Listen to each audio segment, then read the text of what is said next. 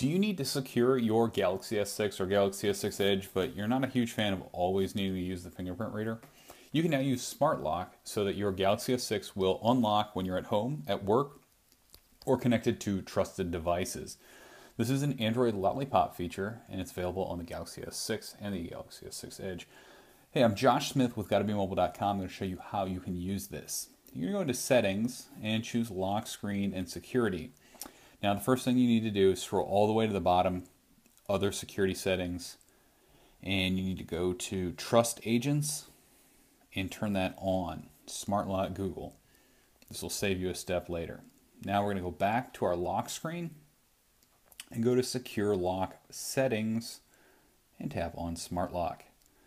If you have a passcode in already, you're going to need to verify so that someone can't do this to your device. And we can go to Trusted Devices, Trusted Places, Trusted Voices, and choose On-Body Detection. We'll start with On-Body Detection. If we turn this on, when it detects that it's in your pocket, it will not lock.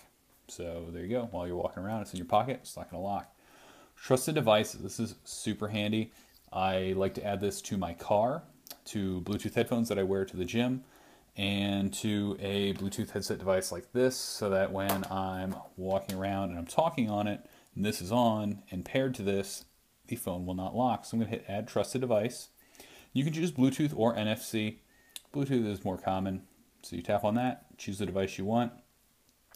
And if it can't detect it, basically you'll have to unlock it once and then it will stay unlocked. So now that I've added that, I can back out and I see Trusted Devices. Now I can also choose Trusted Places.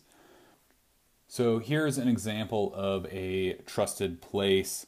If I worked at the Fine Arts Work Center of Provincetown, basically I could enter that address and anywhere inside that little area right there would be unlocked. They do warn that there's about a 70 to 80 foot kind of range there, so sometimes it works great, other times it doesn't. Trusted Devices, Trusted Places, and On-Body Detection are really the biggest ones.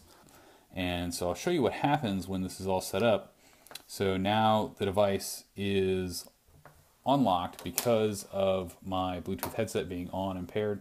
So I just have to go like that and it's unlocked. You saw that quick message that it was unlocked because my device is connected to it.